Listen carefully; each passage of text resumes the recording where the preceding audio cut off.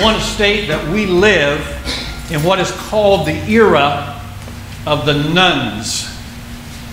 Let me explain that. That according to recent surveys, some 23% of the American population, which amounts to over 55 million individuals, in surveys taken about religious affiliation, check none. And so over 55 million people in this country say they have no religious affiliation. And those numbers seem to be growing in recent years. And so as a result, some have labeled this a post-Christian society. And perhaps the sobering thing about it is the people that are checking none on religious surveys about religious affiliation are people who have had an affiliation previously. And so many of these are people who have had a connection with the church and have been exposed to the Bible. In fact, they might be a line of many generations who've been church people that are simply choosing to opt out of it today. And so again, they may have been in the habit of going to church, they may be familiar with the Bible, but they are consciously making the decision saying, the Bible doesn't have any great relevance for my life today. And so they're looking elsewhere for life guides rather than the Bible. And again, these are people who are not unfamiliar with the Bible, people who know the Bible, but are in a sense checking out. And that's rather sobering. That's the culture that we're up against as we take a stand for the Word of God and the morals and principles of Scripture. We're taking a stand in a day and age when increasing numbers are saying, what you're about is not what I'm about. And so we are rapidly becoming a minority in our society today. I'm not discouraged by those things, however. While there is a whole generation now that's checking out from the authority of Scripture, there is something that appeals potentially to that generation that's checking out, and that is the appeal of lifestyle. The one thing that is very hard to deny is people who live a radically different lifestyle, and why do they do so? And so a generation that may question the authority of the Bible and the standard of the Bible, but may take a good look at our lives and wonder why it is that we live as we do. And of course, that gives us a wonderful opportunity to say the Bible does matter, and the principles concerning Scripture make a difference in my life, and they can make a difference in your life as well.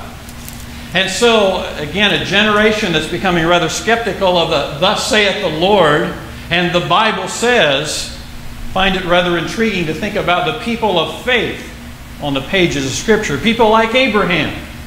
Why would a man like Abraham exhibit the kind of faith that he exhibited? And how about the apostles? Why would the apostles live and die martyr's death for the cause of Christ? What's behind all of that? And why would the early church believers live in the radical way they lived as a community and as individual believers? And how were they able to have such a great impact upon the world of their day? Again, those who were checking out of church and maybe even the authority of Scripture are yet drawn back as they see lifestyle that makes a difference. The issue of character and lifestyle is always important, but it is probably never more important than it is at this particular time that we live in. And so as we take a look today into Titus chapter 2, which is largely about character and lifestyle, I think we look at it with new eyes, considering that these things that we take to heart and try to practice in our lives appeal to a generation that may be dismissing the Bible in itself. We may be drawing them back in by living according to the standards of what the Apostle Paul says here to a young man named Timothy. So, Titus chapter 2, verse 1. The Apostle Paul writes to Titus and says, "But as for you, speak the things which are fitting for sound doctrine." I like the God's Word translation and how it renders this verse. Tell believers to live the kind of life that goes along with accurate teachings. That's the appeal to each one of us. Live the kind of life that goes along with accurate teachings. If the Bible sets forth a variety of teachings that are truths, then the appeal is live a life that is consistent with those teachings. Again, about 23% of our American population is skeptical of the authority and the relevance of the Bible. But as we think about living a life consistent with the sound teachings of the Bible, we just might draw them back and say it does matter. It makes a difference in my life. It can make a difference in your life as well. So Titus launches into some lifestyle character guidelines for older men in verse 2. I think about older men, I guess I would have to identify with older men at this point in my life. I still live under the delusion that I'm in my 30s, but I really am about twice that. So, and I guess back in those days when you didn't live as long, life expectancy wasn't, I'm probably a really old man by those standards. So this really applies to me, but to all the rest of the old men in this room, verse 2, he says, older men are to be temperate, dignified, sensible, sound in faith, in love, and in perseverance. In essence, the summary of that verse is older men lead by example. Live a life of moral character and integrity, and by the wisdom of your years, you're able to lead others simply by the example of your life. And that's what leadership really is anyway. So much is said and written about leadership, but leadership is by example. Model leadership, model certain characters, model certain moral integrity. An example of that is I think of a friend of mine who's in the ministry, and he told me that years ago, before his conversion, talking about his years of living a pretty worldly lifestyle, he said one thing that made a real difference in his life while he was a long way away from the Lord was he thought about the older men in the church that he attended whenever it was that he attended, which wasn't that much. But he said he thought about the men in the church. And he said they lived their lives in such a way he knew that if the truth of his life was found out, he would not want to disappoint them. And so without them saying a word to him, by the way they lived their lives, that appealed to him. And basically he said, I want to be like those men. And that was instrumental in his conversion. And so a great example of how that works. Older men, as we live according to what Paul says to Titus here, we have that opportunity to appeal to younger men that they might walk in obedience to the Lord. Again, to a skeptical generation today, by the integrity of our lives, we may very well appeal to them. So older men are challenged, to summarize what Paul says here, challenged to live clear-headed, purpose-driven lives, disciplined in thought and in decision-making, grounded in faith, grounded in love, and bravely and steadfastly bearing the trials and afflictions of life, staying the course with integrity. Verses 3 to 5. He talks about the character and lifestyle of older women and also younger women. He says, older women likewise are to be reverent in their behavior, not malicious gossips, not enslaved to much wine, teaching what is good, so that they may encourage the young women to love their husbands, to love their children, to be sensible, pure, workers at home, kind, being subject to their husbands, so that the word of God will not be dishonored. Key thought in those verses is that mentoring is clearly in focus. Older women, live your lives in such a way that you can mentor the younger women, especially the newlywed women. And so be an example to the younger women and indeed to all people. Again, very consistent with what was said to older men. Be an example and mentor others by your example. I was thinking about something that my brother-in-law said this summer at our general conference. In his farewell message as chairman of the board of directors, he talked about the women whose lifestyle had influenced him and impacted him. And it was pretty touching because I know he spoke from the heart, and many of the women that he spoke about were pastors' wives. And one of those pastors' wives was my wife. And I'm a little bit biased there. I'm sure I'm not terribly objective, but I think she exemplifies the qualities that Paul is talking about here. But again, another example of moral leadership. Again, these were women who had impacted his life and set a godly example for him. And indeed, there's so many women in Scripture. You know, women are the unsung heroes in Scripture, I think, so very often. But there are so many outstanding examples of great women in the Bible. Thinking about a few of them, namely Abraham's wife Sarah, great person of faith, person of great character. We think about Ruth, who seems to have been a very humble woman. but certainly blessed of God. And Esther, who was raised up, as Scripture says, for such a time as this. And she literally spared millions from being killed because of her leadership and example. Deborah, a judge during the times of Israel, and many, many other great women of faith and character who exemplify exactly what Paul is talking to Timothy about here. Again, the example of these older women is supposed to appeal to younger women, so that the younger women would learn to love their husbands and their children, that they would live sexually pure lives, that they would work productively, that they would be subject to their husband's headship, a concept not terribly popular in this day and age, but a timeless principle in Scripture nevertheless. All that is written here concerning older women and younger women is for one great purpose. And I think this great purpose applies to older men, older women, younger women, whatever the case. Note that the purpose at the end of verse 5 is that the Word of God will not be dishonored.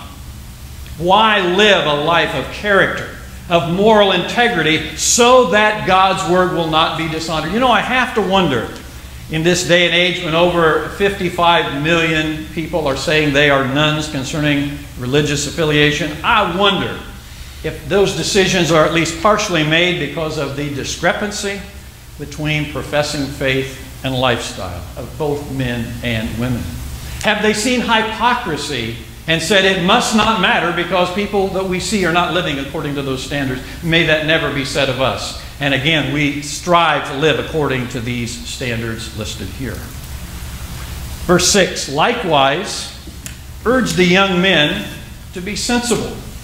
Not very much said to the young men, just one simple thing. They are to live sensible lives. To live sensibly means to be self-controlled.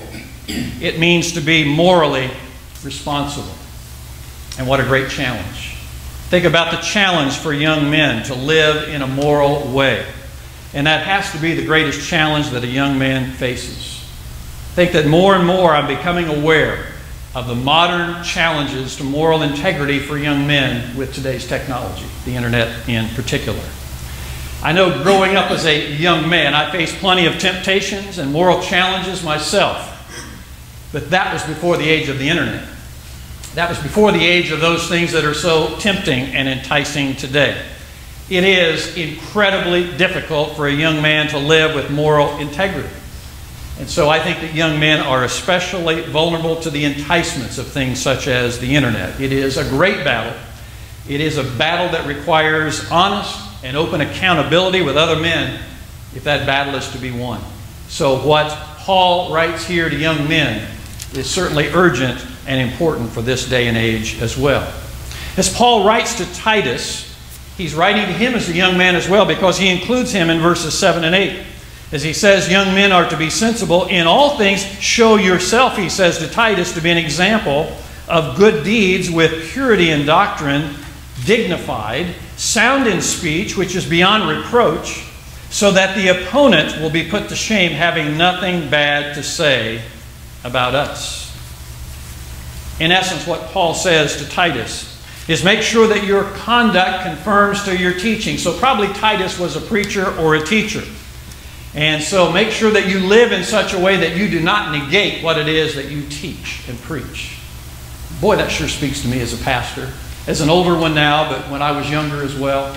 A real challenge to make sure that I would live my life consistent with that which I stood before the people of God to preach and to teach. Years ago, as a young man, as a rookie pastor, I remember well, an honest church member came up to me and said something to the effect, "You preach high and lofty things, but I really wonder if you are living according to what you preach and teach." It was not an outright accusation, but I talked about high ideals. I talked about the great ideals of Scripture, but he looked at my life, and at least the question was there, are you living according to the way that you're preaching and teaching? And I have never forgotten that. That's always been a challenge. I know the teacher will be judged with greater strictness, so be very, very careful what you teach, but how you live as you teach as well. And so that is an ongoing challenge. I'm always humbled by that as I stand before you Sunday after Sunday. Is there anything in my life that would radically disqualify what I say by how I live? And I guess I need feedback on that, because if that is the case, I need to know so I can deal with it. But I want to make sure that I live, as Paul said to Titus, that I live consistently with that which I preach and teach. Verses 9 and 10, he talks about slaves, which we might say would be the same as employees today. And those who are employees are called upon to appeal through the lifestyle they live by not trying to undermine the authority of their boss, by not arguing with their boss, or by actively stealing from them. And I suppose that's a great temptation to take that, especially those that might work in a factory job. I was thinking about an old country song. Sometimes my mind goes in weird directions as I study Scripture in preparation for Sunday. But an old country song that was entitled "One Piece at a Time." Maybe you heard that, huh? Yeah, I think it was a Johnny Cash song, actually. But some of the words would go like this. Here's a man that worked on a car assembly line. He said, "One day I devised myself a plan. I'd sneak it out there in my lunchbox in my hand. I'd get it one piece at a time and it wouldn't cost me a dime." So the ambition was, they're not going to miss a few little parts on the assembly line. If I take one piece at a time every day, by the time I retire, I'll have this car. Well, that's exactly the kind of thing that Paul is warning Titus about. Don't be stealing from your boss. Verses 11 to 14. "For the grace of God has appeared, bringing salvation to all men, instructing us to deny ungodliness and worldly desires and to live sensibly, righteously, and godly in the present age, looking for the blessed hope and appearing of the glory of our great God and Savior, Jesus Christ, who gave himself for us to redeem us from every lawless deed and to purify for himself a people for his own possession, zealous for good deeds."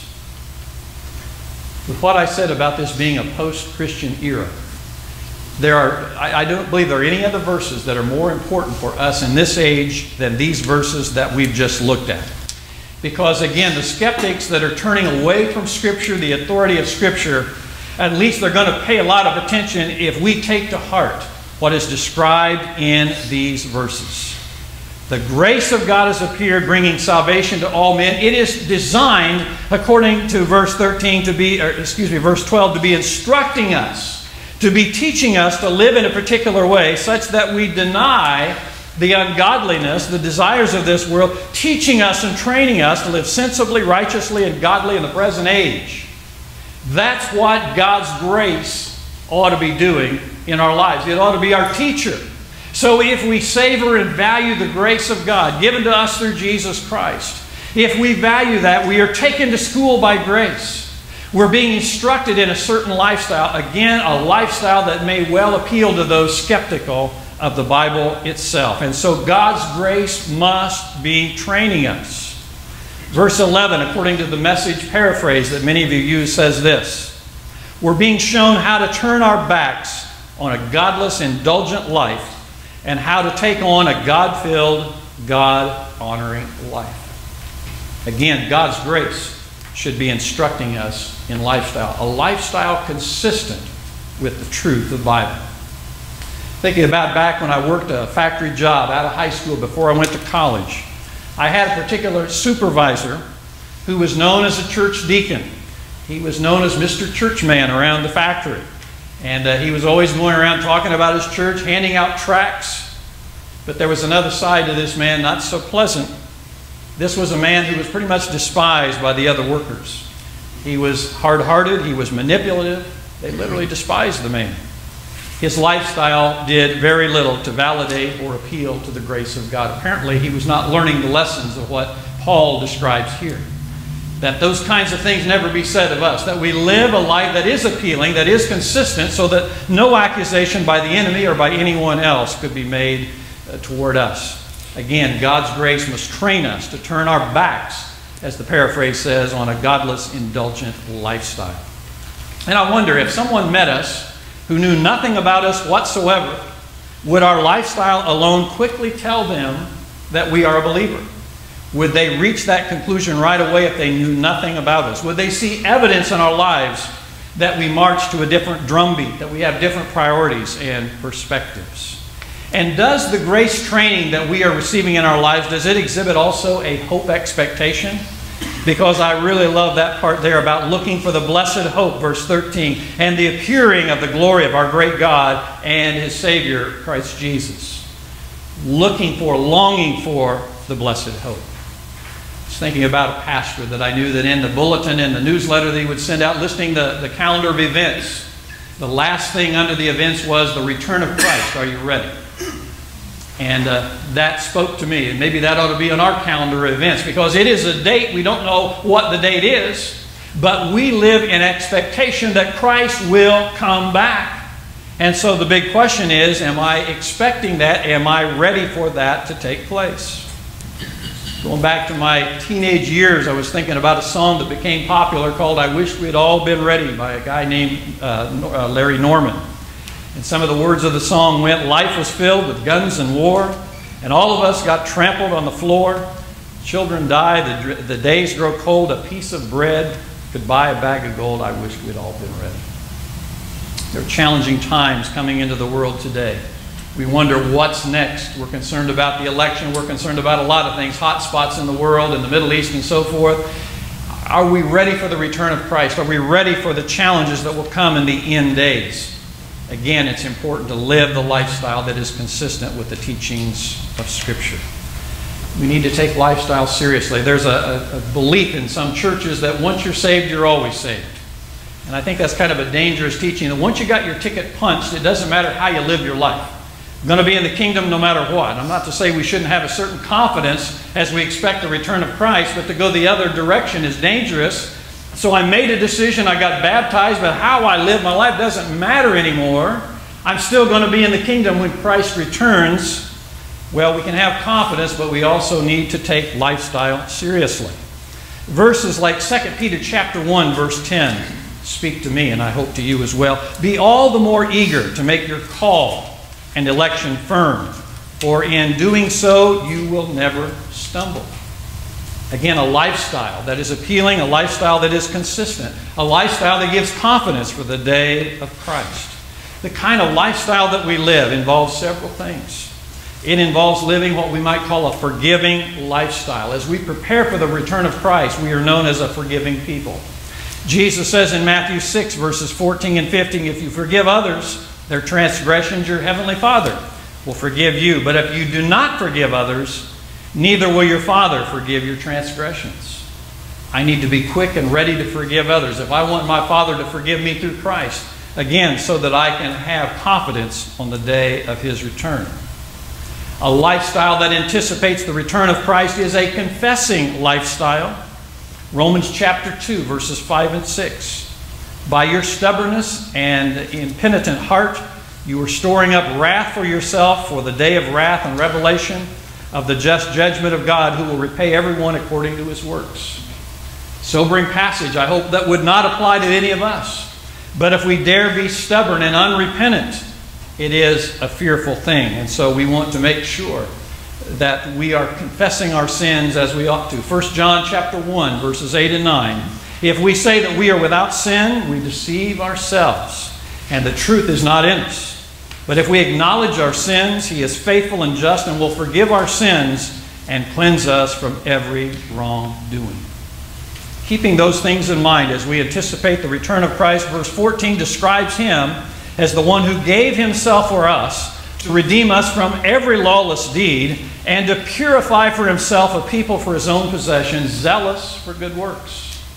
We ought to be about those things because the Christ that we serve, who's coming back, is about those things as well. He has given Himself for us to pay the price we could never pay, to redeem us from all the lawless deeds that we could get caught up in, to purify for Himself a people who are zealous for good deeds. That's the kind of character that He's trying to perfect in our lives. Again, in all these verses that we've looked at here this morning and what Paul writes to Titus, character is the issue. It has always been the issue, but again, it is never more important than it is in this particular time that we live in. And so if we are going to reach out to those who are skeptical, if we're going to reach out to those nuns, those who are post-Christian individuals, the way that we live is probably going to have the greatest impact. I know that I stand before a group of believers that take those things seriously. I'm confident of that. But there is an urgency for us to continue to take those things seriously. And again, that we might teach and reach others by the lifestyle that we live.